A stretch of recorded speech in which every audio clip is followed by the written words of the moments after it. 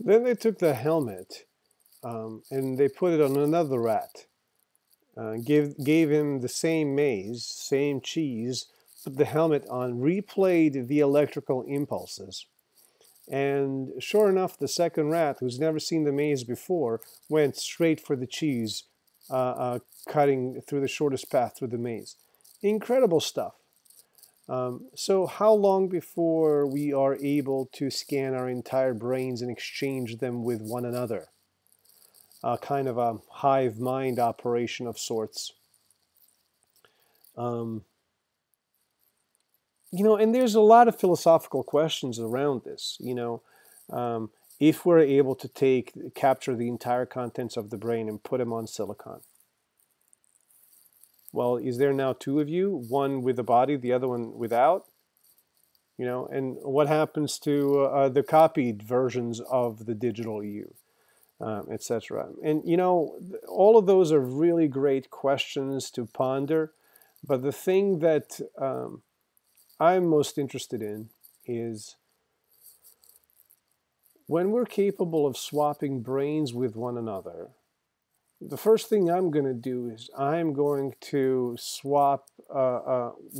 add to my brain the brain of a genius game developer programmer. In fact, I'll go with few of those so that I can create game-like worlds myself. I bet you the first thing I would create is some kind of an Egypt where I'd get to be everyone. Probably start with Pharaoh, obviously. And then, work my way around. But running at quantum speeds also means that we would then be capable of living hundreds, thousands, perhaps millions of lifetimes in mere days, or perhaps during a single session. And what kind of a person comes out of that session? And I submit to you that you would be an entirely different person. And in fact, you would be a kind of a teacher, perhaps even an angel to the rest of us. You would know if you had memories and knowledge and ego and superego and unconsciousness and subconsciousness of many other people inside your own brain. You would be able to grapple with questions that we can't even think to ask. And perhaps the meaning of things would be revealed to the rest of us through you, through kind of an angel. Well, bringing it back to Philip K. Dick and his propensity, fandom, what's the word I'm looking for? Philip K. Dick's love of playing with time and having time run backwards. In many of his movies and movies, of course, movies and TV series. Of course, these concepts were explored greatly in his books, which I've now been revealed as never have read. So there you have it. But I'm familiar with his talks, and he talks about backwards time a lot. And it's just this idea. So let's use Star Trek and Gene Roddenberry as an example. We could say that we are essentially living in Gene Roddenberry's future. Gene Roddenberry, 50 years ago, maybe 30 years ago, 40, whatever it was, the original Star Trek was, a long time ago, 60s? The Next Generation came out in 87. Star Trek Discovery, which came out in 2017, 30 years later after TNG, is wonderful, by the way. So in order for Gene Roddenberry to imagine technologies such as holodeck or a universal language translator, technologies that today are commonplace, you know, Oculus Rift, virtual reality, augmented reality, Magic Leap, um, Google Translator, that's universal. There's a whole slew of technology. The idea of moneyless society, reputation-based economy. There's all these things that Gene Roddenberry had envisioned in his mind's eye, which he then literally created simply by writing them down, which then later turned into TV series, which then inspired countless geeks to materialize Gene Roddenberry's vision. So you can kind of start to see how, for some people, the time moves backwards. And Gene Roddenberry would be one of those people because he was way ahead of his time. And we're just catching up to his imagination these days. So tying Nietzsche's Übermensch with this Gene Roddenberry's vision of the future, and then technology bringing us closer and closer to God's, you can see how Philip K. Dick's backwards time would come into play, because, or Terence McKenna, there's a kind of an attractor at the end of time. We're not so much being pushed by the past as much as we are being pulled by the future. That's another way to conceptualize it. There's some fascinating talks on YouTube from Terence McKenna, as well as Philip K. Dick, where they go into time. Just a bit like, don't ask which one, just watch them all. Anyways, in other words, it was beings of another order or of creation, the humanity, who gave the chosen people their Kabbalah, right? So beings of another order. Those of us who managed to get implanted with nanobots and benefit from AI integration, and I mean that digital to organic AI integration. In other words, deep integration where there's no way of telling where one begins and the other one ends, where AI processing power at a quantum level is available to humans. We could then perhaps make concrete these concepts that are now magical and esoteric, etc.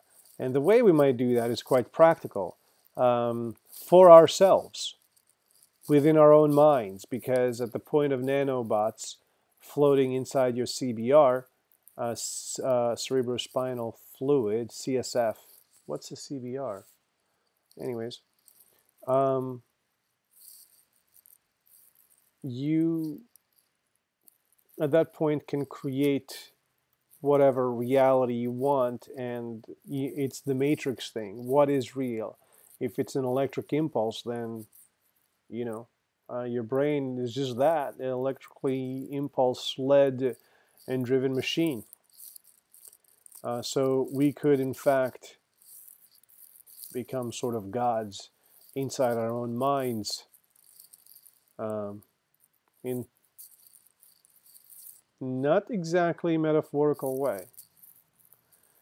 Anyways, to the modern mind, this may seem as absurd a statement as the doctrine that babies are found under gooseberry bushes.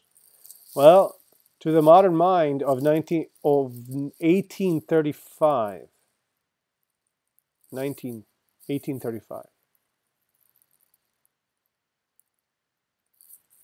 1935, I believe. Yeah, that makes sense. 1935. But if we study the many mystical systems of comparative religion, we find that all the Illuminati are in agreement upon this point. All men and women who have had practical experience of the spiritual life tell us that they are taught by divine beings. We shall be very foolish if we altogether disregard such a cloud of witnesses, especially those of us who have never had any personal experience of the higher states of consciousness. Right. So, what Dion Fortune is saying here is that, if some people are claiming some things, you'd be well advised to be skeptical. Certainly. But don't be too skeptical. Um, Alan Watts has a great way of saying it during his lectures.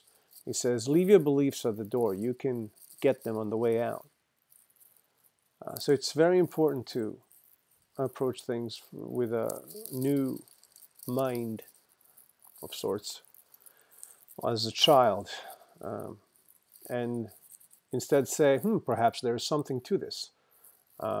In which way is there something to this? In which way is there not something to this? These are good questions.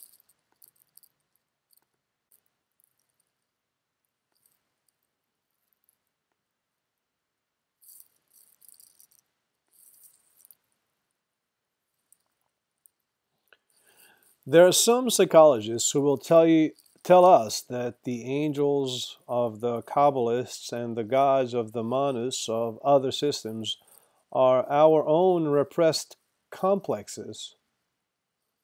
Sounds very Freudian. There are others with less limited outlook who will tell us that these divine beings are the latent capacities of our own higher selves. Okay, I can see that as a less limited outlook. Okay. To the devotional mystic, this is not a point of any great moment. He gets his results, and that is all he cares about. I can relate to this. This I like, the results. But the philosophical mystic, in other words, the occultist, thinks the matter out and arrives at certain conclusions.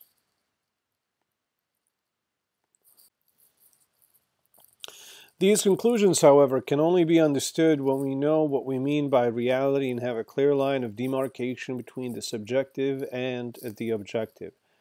Anyone who is trained in philosophical method knows that this is asking a good deal, indeed. The Indian schools of metaphysics have most elaborate and intricate systems of philosophy which attempt to define these ideas and render them thinkable.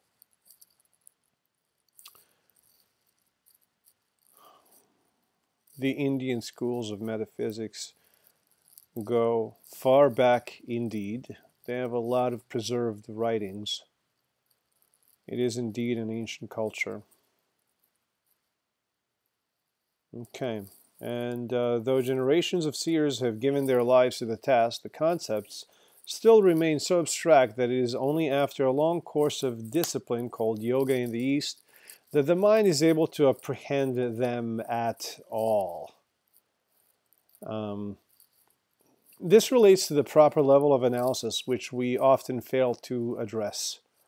There is an infinite number of levels, turtles all the way down and up, as it turns out. And finding the right turtle is paramount. Otherwise, you're talking at each other or communicating across two different levels, and finding common ground there becomes more difficult because there are, well, levels in between. The Kabbalist goes to work in a different way. Oh yeah? How? He does not attempt to make the mind rise up on the wings of metaphysics into the rarefied air of abstract reality. He formulates a concrete symbol that the eye can see and lets it represent the abstract reality that no untrained human mind can grasp. So the idea here is to write it down and to create your own set of symbols. Remember how mocked Dick Cheney was, and believe me, I'm no fan of Dick Cheney, for inventing his own top secret designation. I forgot what it was. But my God, I mean, if I'm a vice president, why not? And if I'm a vice president and why not, then why not if I'm not a vice president? So it's something to think about for all of us. I like the idea of creating cognitive thought forms, as Aubrey Forrest likes to say, the modern day alchemist. It is exactly the same principle as algebra. I thought so, yeah, because words and letters are a kind of abstract reality. An untrained mind could not be able to grasp these letters nor sounds unless you spoke English and wrote English. So it is exactly the same principle as algebra. All right. Let x represent the unknown quantity, let y represent the half of x, and let z represent something we know. If we begin to experiment with y to find out its relation to z and in what proportion, it soon ceases to be entirely unknown. We have learned something at any rate about it, and if we are sufficiently skillful, we may in the end be able to express y in terms of z, and then we shall begin to understand x. Oh, okay, that's a lot of, it's a big paragraph to say. Variables. There are a great many symbols which are used as objects of meditation. The cross of Christendom, the god forms in the Egyptian system, the phallic symbols in other faiths. These symbols are used by the uninitiated as a means of concentrating the mind and introducing into it certain thoughts, calling upon certain associated ideas and stimulating certain feelings. The initiate, however, uses a symbol system differently. He uses it in an algebra by means of which he will read the secrets of unknown potencies. In other words, he uses the symbol as a means of guiding thought out into the unseen and incomprehensible. A way to get out of one's head, perhaps, methinks. And how does he do this? He does it by using a composite symbol. A symbol which is an unattached unit would not serve his purpose. A symbol which is an unattached unit would not serve his purpose. In contemplating such a composite symbol as the tree of life, he observes that there are definite relations between its parts. There are some parts of which he knows something, there are others of which he can intuit something, or more crudely, make a guess, reasoned from first principles. This is pretty important. Finding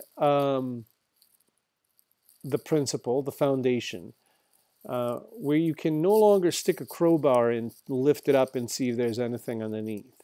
But like you got to do that. You put the crowbar underneath, lift it up, anything underneath. If you can't find anything underneath, try again. But keep trying until you can't get any further down into the foundation. And that's your first principle. You can arbitrarily designate a first principle. As long as the reasoning from that principle is valid, particularly if judged by others as well as yourself. Anyways, enough of that. The mind leaps from one known to another known, and in so doing traverses certain distances, metaphorically speaking. It is like a traveler in the desert who knows the situation of two oases and makes a forced march between them. He would never have dared to push out into the desert from the first oasis if he had not known the location of the second.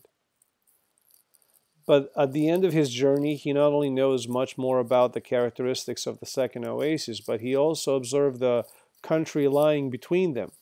Thus, making forced marches from oasis to oasis, backwards and forwards across the desert, he gradually explores it. Nevertheless, the desert is incapable of supporting life. So this is a very beautifully laid out transition between point A, point B. We're always going from point A to point B. We cast our vision, both internal and external one, towards places where we'd like to move towards to. I'm intentionally using too many of these forward moving words. The oasis represents a kind of an Eden, a kind of unknown order, while desert represents a chaos, And of course, we can see this kind of chaos-order dichotomy in everything, certainly in our everyday lives. Certainly in the way, for example,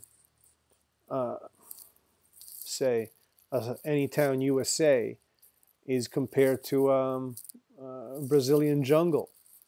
One would certainly be chaos for some, while the other one would certainly be an Eden for others. So this is very poetically put, and it also has a lot of practical application. And if you are in need of more on that, you should check out Jordan Peterson on YouTube and elsewhere. So it is with the Kabbalistic system of notation. The things it renders are unthinkable, and yet the mind, tracking from symbol to symbol, manages to think about them. And although we have to be content to see in a glass darkly, yet we have every reason to hope that ultimately we shall see face to face and know even as we are known. For the human mind grows by exercise, and that which was at first as unthinkable as mathematics to the child who cannot manage his sums, finally comes within the range of our realization. By thinking about a thing, we build concepts of it. I'd suggest going a step further. I'm a big fan of speaking my mind, writing my thoughts, speaking things I'm reading.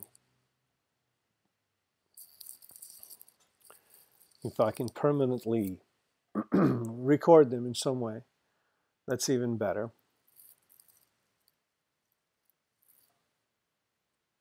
And let's not forget, Gene Roddenberry did exactly that. He took his paper notebook, he took his pen, and he wrote down Star Trek. And some 50 years later, his visions have come to pass, many of them. You may remember aforementioned holodeck Universal Language Translator and Moneyless Society. Oh, the Moneyless Society didn't come to pass yet. It will soon. It is said that thought grew out of language. Interesting. It is said that thought grew out of language, not language out of thought. Who would have thought? I would certainly assume it was the other way around. All right, Dion Fortune, you got my attention now. What words are to thought? Symbols are to intuition. What words are to thought? Symbols are to intuition. It's interesting. So intuition is a little more vague, and symbols are a little more vague. So it's perhaps that vagueness, the blurring of the boundaries, if you will, between the intuition and symbols, that it allows the two to kind of dissolve into one another and be recognized as such. This is some pretty good thinking, Dion Fortune. Curious as it may seem, the symbol precedes the elucidation. So that's why they say that thought grew out of language, because the symbol precedes the elucidation. That's worth meditating on. This is why we declare that the Kabbalah is a growing system, not a historic monument. Any thing, certainly a system, would have to be an evolving thing. Else, Kabbalah, as it was practiced, say, thousands of years ago, would probably be of little use to a modern individual. This is a huge assumption on my part, but my Western logic tells me that that's right. Although I don't trust my Western logic too far, so take that with a grain of salt. There's more to be got out of the Kabbalistic symbols today than there was in the time of the old dispensation because our mental content is richer in ideas. That's very interesting. So that is certainly one way in which a system could grow. It would be one way in which it couldn't be a monument because there's new things that need to be contextualized in old ways.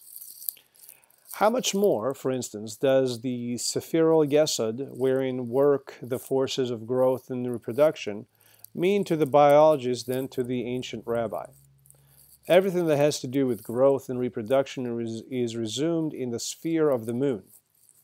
But this sphere, as represented upon the tree of life, is set about with paths leading to other Sephiroth. It's an interesting word. Let's find out what Sephiroth means. Okay, Sephirah. Okay, in Kabbalism, each of the 10 attributes or emanations. Wow. When you enter a new space, industry, realm, domain, knowledge domain, that's a good way to think about it. Whenever you enter a new knowledge domain, and alchemy is certainly a new knowledge domain for me, certainly in like a serious way. You know, I've always had a passing, well, let's say childlike interest in it. Or at least my approach to it was childlike, whereas I feel my approach today is slightly more intermediate. In any case, whenever you enter a new domain, knowledge sphere, it's you encounter a lot of new terms. Sepira, and that's cool. But it also means that you find yourself looking up a lot of Sephiroths in the process. Okay. Therefore, the biological Kabbalist knows that there must be certain definite relationship between the forces subsumed in Yesod and those represented by the symbols assigned to these paths. Brooding over these symbols, he gets glimpsed of relationships that do not reveal themselves when the material aspect of things is considered. And when he comes to work these out in the material of his studies, he finds that therein are hidden important clues. And so upon the tree, one thing leads to another, explanation of hidden causes arising out of the proportions and relations of the various individual symbols composing this mighty synthetic glyph. Hufa. Hu. That's a long sentence with a lot of punctuations in between. I hope some of that made sense. He's just saying meditate on the tree of life. Each symbol, moreover, admits of interpretation upon the different planes, and through its astrological associations can be related to the gods of any pantheon, thus opening up vast new fields of implication in which the mind ranges endlessly. Symbol leading onto symbol in an unbroken chain of association, symbol confirming symbol as the many branching threads gather themselves together into a synthetic glyph once more, and each symbol capable of interpretation in terms of whatever plane the mind may be functioning upon. Well, I find this once again a reiteration of the original concept that we each bring to this our own thing.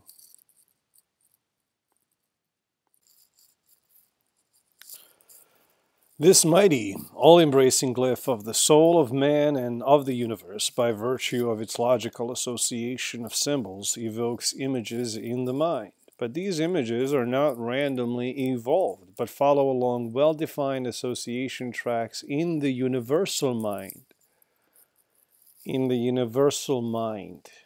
So that must have been a way to express something like the collective unconsciousness that was later formalized by Jung.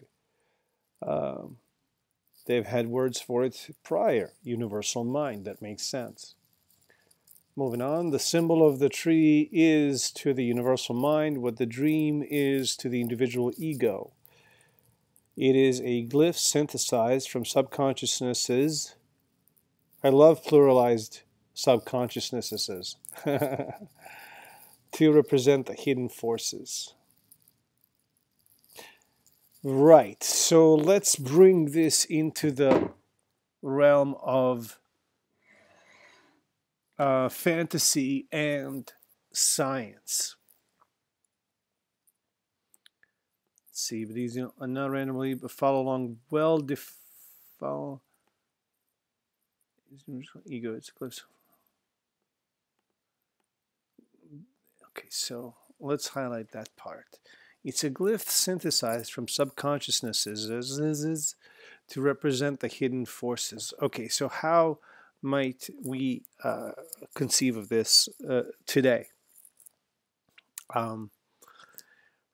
To go to something that's really near and dear to my heart as the first example, I call to witness Stargate SG-1. If you've watched that show, if you haven't watched that show, I highly recommend it just for the pure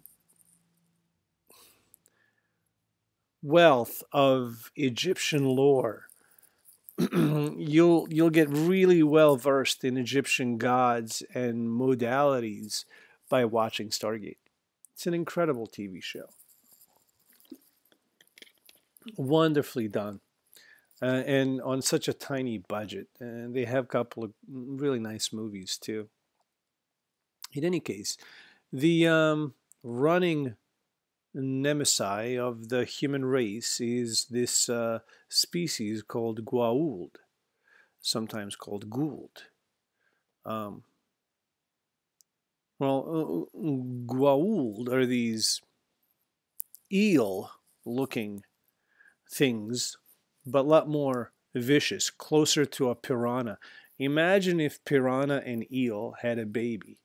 That's Goa'uld in its what they call a larval form. It's a larva of some sort or another. And anyways, if you come near its lake, this is a minor spoiler. If you come near its lake, it can jump inside you and take over control of your body. So that's kind of cool. But here's the part that's really cool. When they take over your body, they can do magical things because within them there is a full memory of every Goa'uld in that particular Goa'uld's lineage. There's a collective memory down the genetic DNA chain. And that is such a cool idea. The idea that, we could pass down language, let's say, genetically, is just incredible. It also seems to sort of supercharge the hosts. In this example, that would be you, because a little piranha eel jumped into your mouth and took over your body, as the story went. Your intellect is supercharged somehow, and I don't know which one causes which. Is it this genetic memory, or is this super intellect that somehow revivifies dormant genetic memory, perhaps in the host, and perhaps in the entire DNA chain going down to, God knows how far. So that's a really cool concept. And when Dion Fortune talks about these hidden forces, he means things like that, except the Stargate example is not real. Or is it?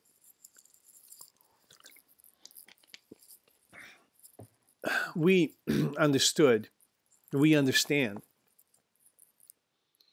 that there is a tremendously strong argument to be made for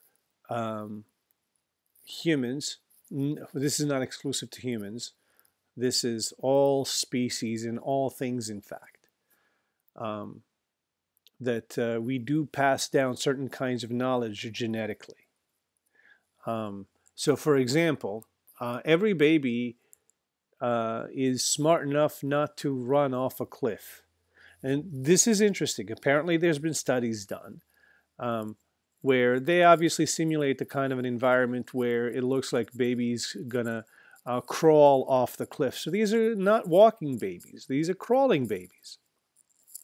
Crawling babies. It's a great name for a punk band.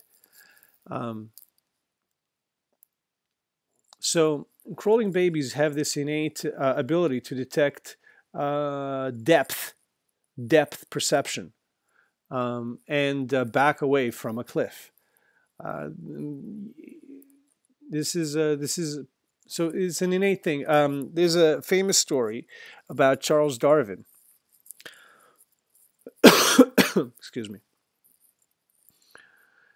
He would go to, I guess, Museum of Natural Art or something like that, wherever he lived, and he would stare at a snake. Snake was inside an aquarium, and he would look at the snake, and he would try to rid himself of what seemed like a compulsion, inevitable compulsion, to pull his head back every time the snake, cobra, I believe, would lunge at him.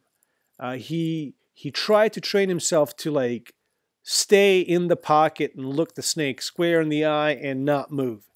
But every time that snake lunged forward, beyond his control, he pulled back. You've seen videos of cats turn around to see a cucumber and jump in the air. These videos are hilarious. What the cat is thinking is not cucumber. The cat is thinking, oh, maybe snake, better run away.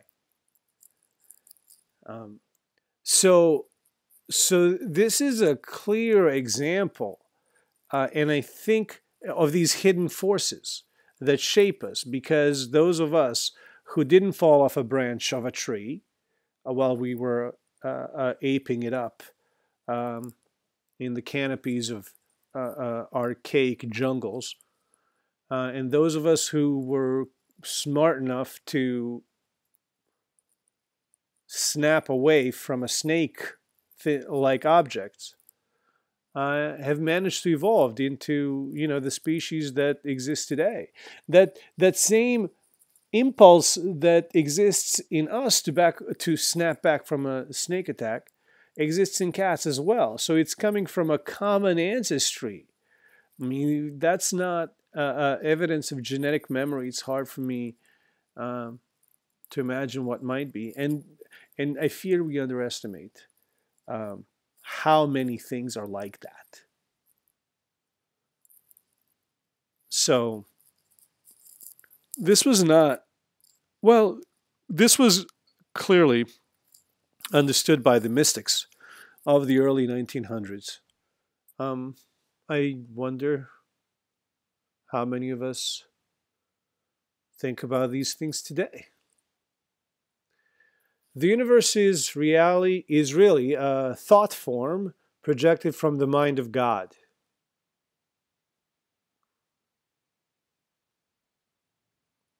I mean, that's worth a pause. I've come to accept the point of view that the universe, the whole of reality, is in my head. Simulation theory, I'm totally on board.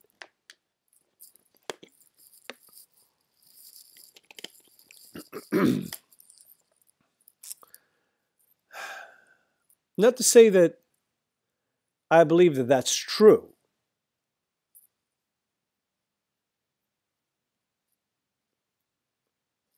But rather that I find it useful to think so. And that's true enough for me. Anyways, the Kabbalistic tree might be likened to a dream picture arising from the subconsciousness of God and dramatizing the subconscious content of deity. In other words, if the universe is the conscious end product of the mental activity of the Logos, the tree is the symbolic representation of the raw material of the divine consciousness and of the processes whereby the universe come into being. In other words, if the universe is the conscious end product of the mental activity of the Logos, so in other words, if we accept the previous statement to be true, universes are really a thought form projected from the mind of God. It's hard. I'm not pointing it out for fear that I may sound obvious when I say that when Dion Fortune says God, he means you.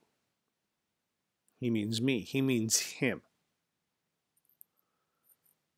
Okay. In other words, if the universe is the conscious end product of the mental activity of the Logos, the tree is the symbolic representation of the raw material of the divine consciousness and of the processes whereby the universe comes into being. But the tree applies not only to the macrocosm, but to the microcosm, which, as all occultists realize, is a replica in a miniature. That's the biblical concept of as above, so below, and as below, so above. It is for this reason that divination is possible. That you always have to watch out for when the writer puts two sentences together, because he's making leaps, jumps, like on a monkey bars. He's making leaps from one thought to another. And as you're leaping, you may grab another monkey bar in any direction. Which direction you grab that monkey bar in determines the way in which you think and in which you process your thoughts and come to a logical conclusion, maybe, or a desirable conclusion, however you measure it. So the tree applies not only to the macrocosm, okay, so as above, so below. So he's linking the concept as above, so below, and then he says it's for that reason that divination is possible. So that means that at whatever level you're operating at, if you divine heaven into existence at that level, heaven will get manifested and divined across all levels. So that's not quite the secret. Right? This is putting a much finer point on this. This is much closer to what Jordan Peterson talks about. And, clean your room. And if you set those things straight at that level, then things will line up at all other levels, as above, so below. You forget that you're always in the middle of that, right? Don't forget that you're always in the middle of that. So There's something above, there's something below always. And it doesn't matter what it is, it has to pass through you. And it is through you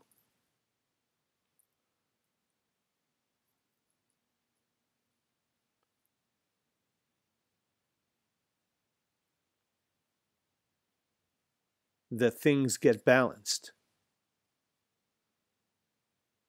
And if you clean your room at your level of analysis, the level at which you reside, then automatically the room gets cleaned, top down, across all levels, across all dimensions.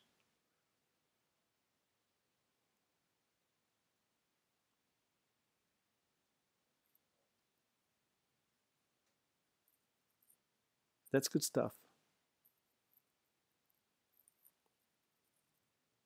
And then, so first of all, it's true. Let's find out if it's true.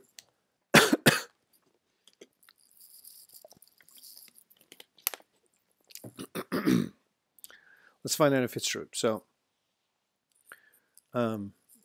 if I clean up the room, let's have heaven manifest right there.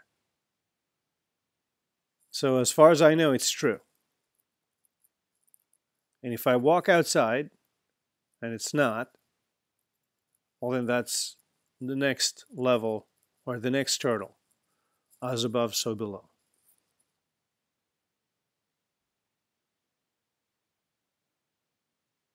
And then, of course, you keep doing that and it never ends. Turtles all the way down, all the way up. Great. What if it's not true? Well, if you do it, it's still true for you. There's probably a more profound way to understand that. But I'm feeling a little under pressure right now. Performance anxiety, perhaps. Okay, that little understood and much maligned art has, for its philosophical basis, the system of correspondences represented by symbols. Like floors in a building. On some level of analysis, the correspondences between the soul of man and the universe are not arbitrary, but arise out of developmental identities. Certain aspects of consciousness were developed in response to certain phases of evolution and therefore embody the same principles. Consequently, they react to the same influences. A man's soul is like a lagoon connected with the sea by a submerged channel.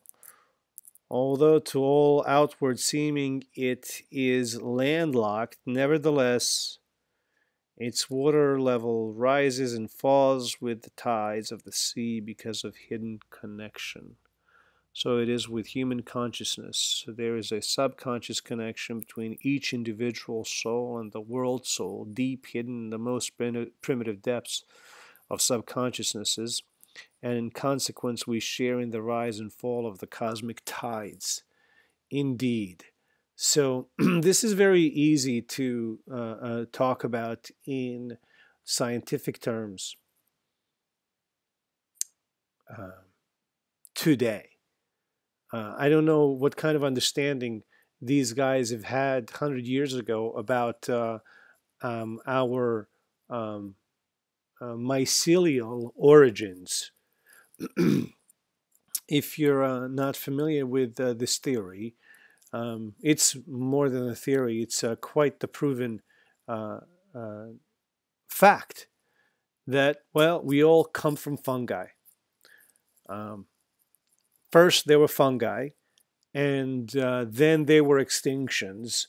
And because of the nature of the fungi, and fungi, you know, if you think of a starfish and you cut off all the legs, let's call them, from the starfish, it regenerates. You cut it in half, builds two starfish. And so mycelium is like that times 11. Mycelium is, well, the largest organism in the world. is somewhere in Oregon, and it's fungi. It's a fungi forest and underground internet. There's again, as above, so below. Internet of mycelium cells. Um, so, so as it turns out, both animals and plants have one ancestry in common: fungi. It appears that whichever species paired up with fungi after and during extinctions managed to somehow survive. And going far enough in the fossil records, you hit the floor, and that floor is mushroom. Um, so it's a very interesting fact. So there's a subconscious connection between each individual soul and the world soul. Most primitive depths of consciousness. And as a consequence, we share in the rise and fall of the cosmic tides. Right. Well, there's that extinction event business that I mentioned earlier. Um, there's a lot to be said for this.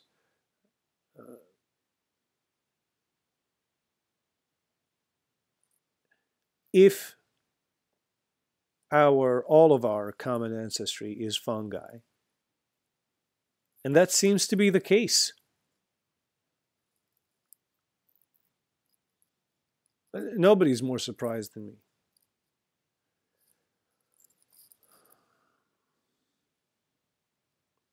So if all goes back to fungi, and we know that things such as depth perception and fear of fear of snakes, transcends species such as monkeys and humans and cats. What else and at what level are these core programs, core routines that are being executed at every moment and at every level? What are those core routines? They're always running. This is quite like the Matrix, isn't it? It's very cool. Let me get some more. Hang on.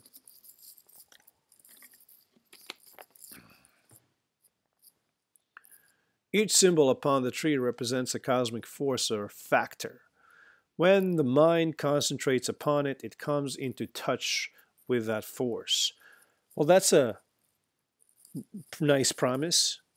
You just have to concentrate on it. Okay. In other words, a surface channel, a channel in consciousness, has been made between the conscious mind of the individual and a particular factor in the world soul, and through this channel the waters of the ocean pour into the lagoon.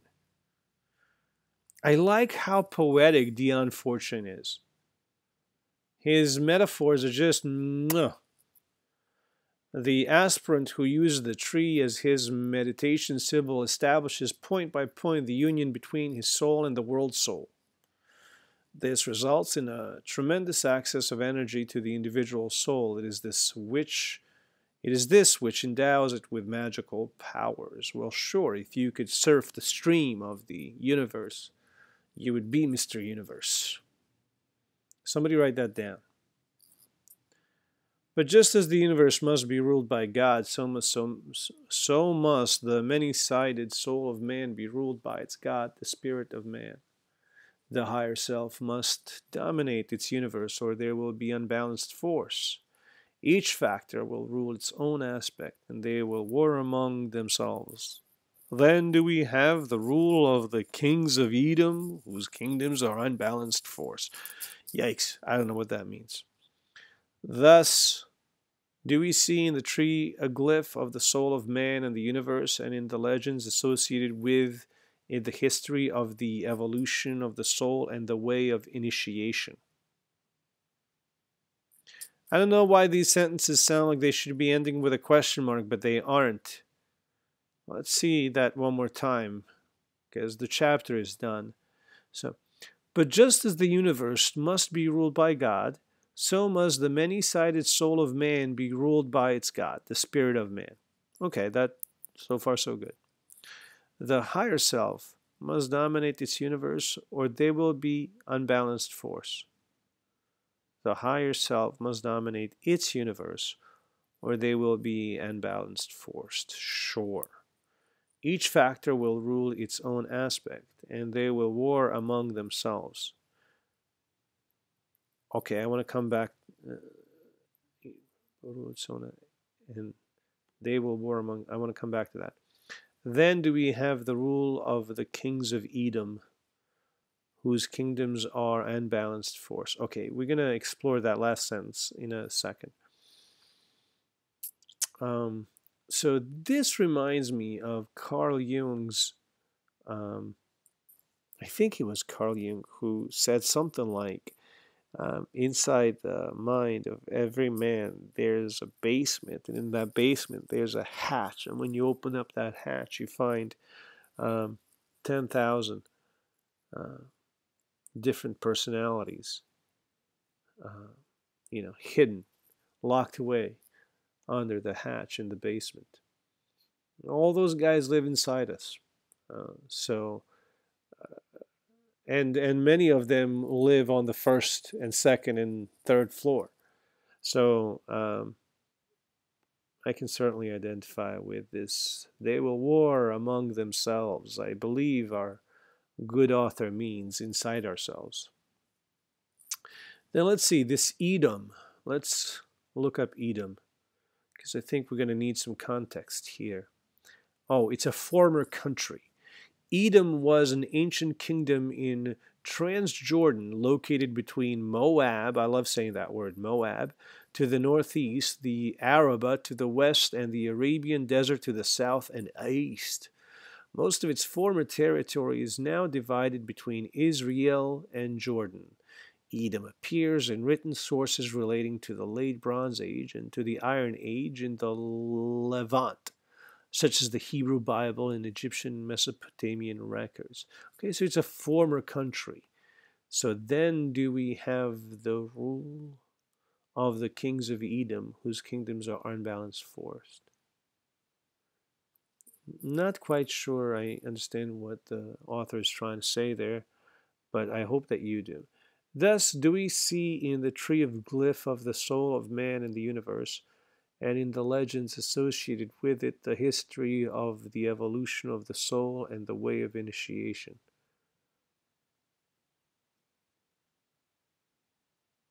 That I had to read it inside my own mind in order to understand it.